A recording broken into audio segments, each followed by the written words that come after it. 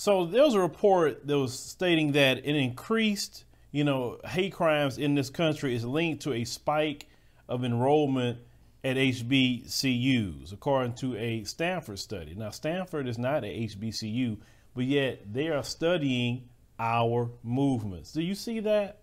They always worried about our movements, where we going to school, where we traveling, and what we eating, what we not eating, how we dance, how we sing. They perpetually study the lives of Black Americans.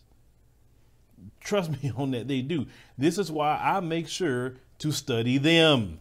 That's my job, to study their movements, to study how they think, how they move. Because if I don't study that, then I can't tell my people anything. If I don't study that, that could be between life or death.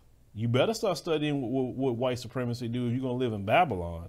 So they were saying that researchers analyzed, data set of institutional enrollment and characteristics in report of hate crimes and census data on the state racial demographics between 1989 to 2017. They found that the standard deviation increase in reports of state level hate crimes predicts a 20% increase in Black first-time student enrollment at HBCUs. Well, that would make sense. You looked at what happened to George Floyd. You look at what happened to Breonna Taylor and the many, many other, people that we have reported on over the years. We have to understand that we just do not have a great relationship with white supremacy and those who believe in white supremacy and want to see it continue going at the expense of Black Americans. We have to understand some people in life you just cannot be around in a long-term basis.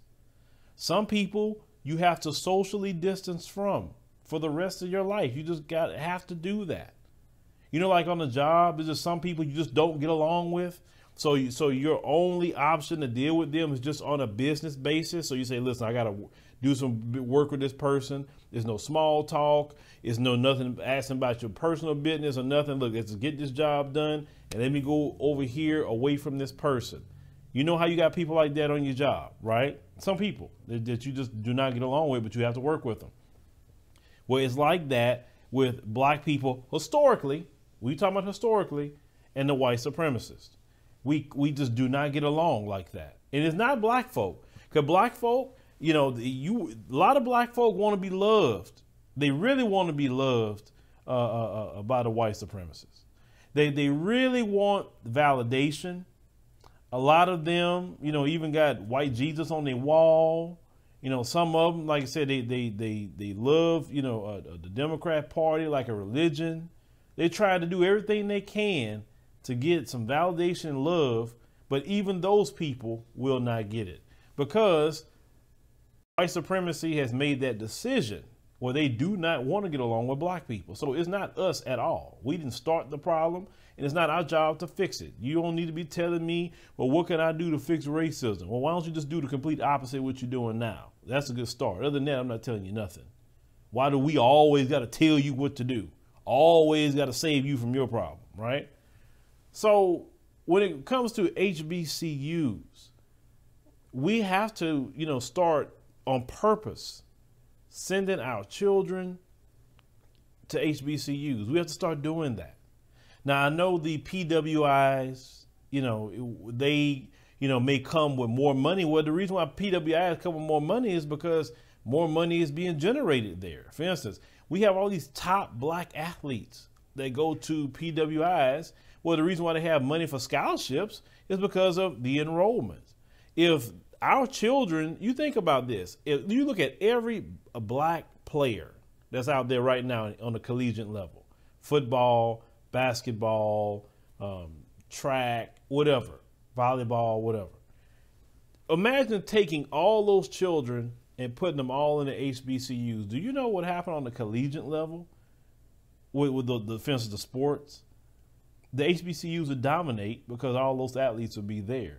But the issue with that is those colleges, don't offer the scholarships as they should. Well, because of money. You got to have people coming in. But if you truly want a safe space, and yes, there's nothing wrong with you having a safe space.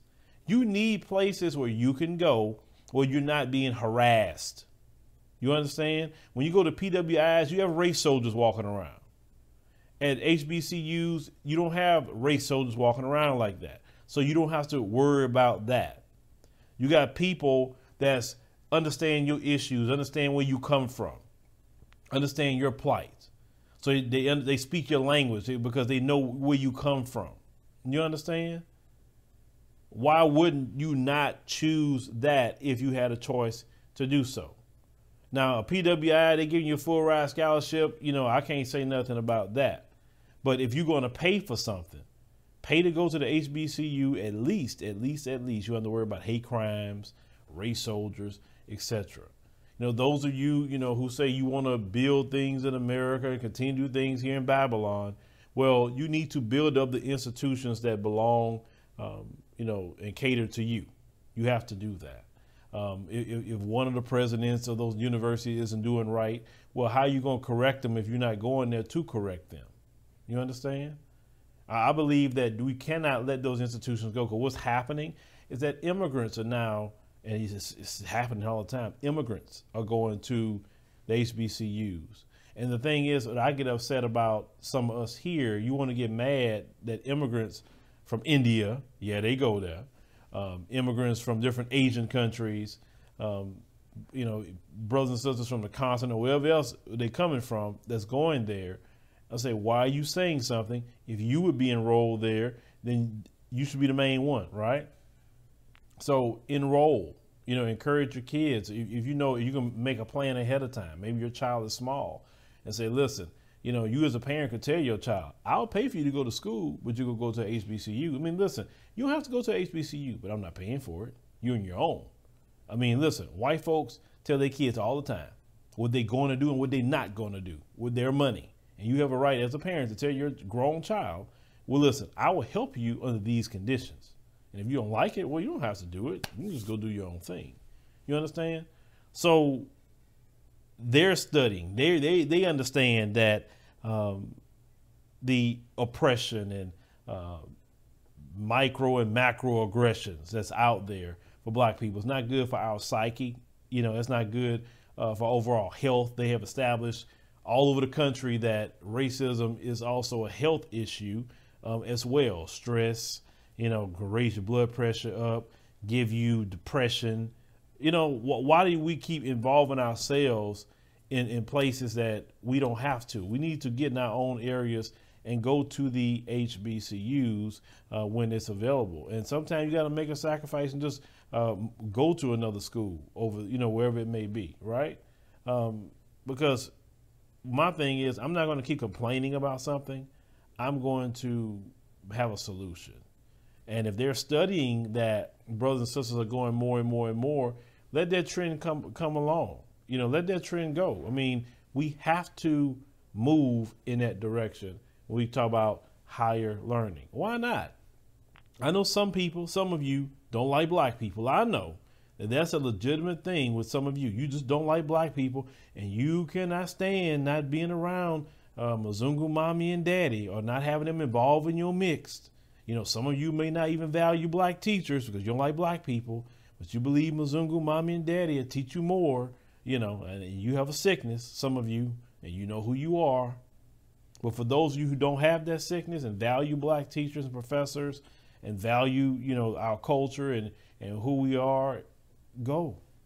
Because one thing I remember when I went to Bethune-Cookman and I interviewed a young lady, and she said that she's never had teachers that cared about her as much as she experienced at Bethune-Cookman out there in Florida. She said in high school, dealing with them folks, they never showed that kind of care for her. But when she got there, she said they showed that. So let's make that trend. Let's turn that around. And I'm reaching out to any HBCUs out there. Reach out, because we are one of the platforms that support HBCUs. Let's sit down and make a deal to start promoting the HBCUs on this platform, because that's what we need to do. But leave me a comment. Let me know what you think about this particular story. That more and more brothers and sisters are going to the HBCUs due to hate crimes, and I hate to even hear it takes hate crimes to make you start going over there. But let's just go without hate crimes happening.